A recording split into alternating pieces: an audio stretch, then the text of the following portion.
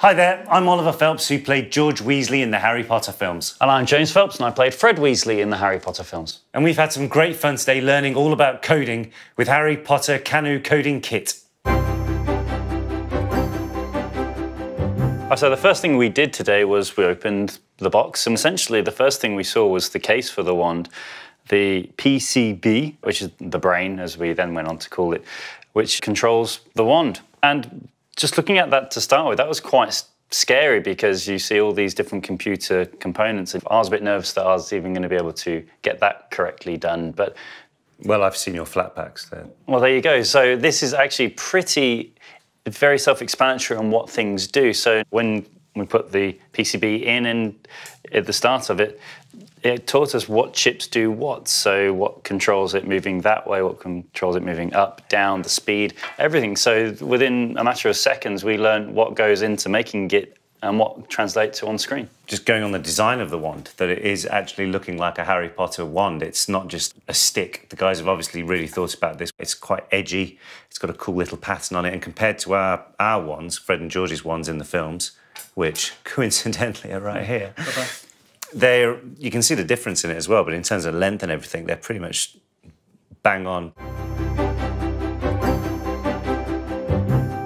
And for me, when it came to our avatar, personally, if I were to put one accessory with him, it would have to be the Marauder's map, simply because that meant quite a lot to Fred and George in the movies. The scene when Fred and George gives Harry the map, that was one of my favourite and most memorable scenes we did of the whole series.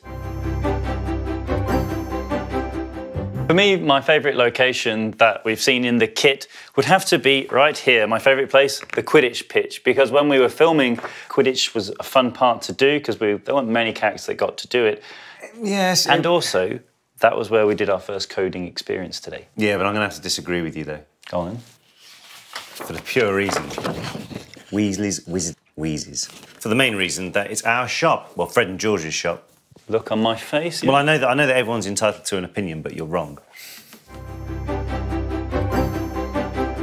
One of my favourite things that I used to do when we were filming was, if I had spare time, I'd go into the art department and I'd look at all the different concepts of things that were going to be made into the film. So what I've really enjoyed today is actually seeing the artwork that's got into the Kano kit and just some of the things that we've seen for years, such as the Hungarian horntail egg. But I like how they've made it all quirky and just a unique twist on all these favourite items, and you can still tell exactly what they are.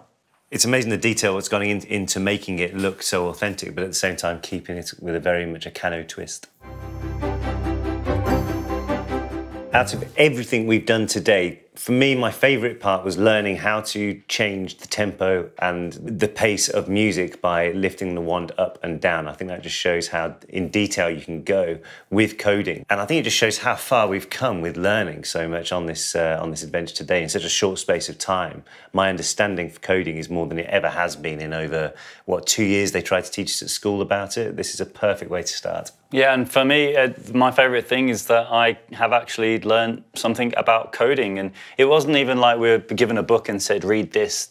You know, it's very self-explanatory. I kind of even realised that I was learning after it all sunk into my brain. So for me, one thing I'm really excited about is that I was able to do some proper coding using a separate bit of kit, which, you wave the wand to the left, like Oliver was saying, and everything falls down, move it up, and the music stops. And that was all changed by us literally just selecting the different buttons. So for me, that was one of the most exciting things we've done today.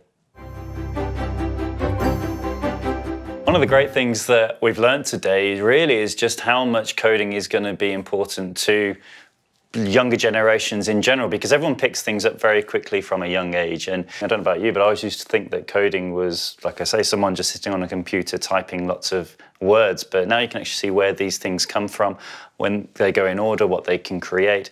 And I think that will make things a lot easier in the future for kids who are, I don't know, 6 or 7. Yeah, and also if you think the importance of coding in the future is going to be because smartphones, pretty much written by, well, they are written all by coding, the internet, anything on a computer, and the amount of stuff what is just used in technology is all going to be coded in one way or another. So to be able to get a grasp of this at an early age, what a step up and an advantage that will be.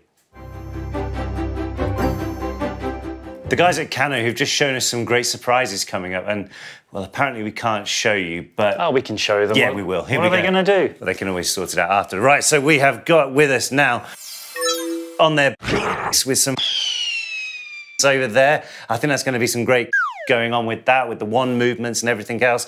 And you can just see right now going all over it, over the and the different areas around there in this coding creating extravaganza.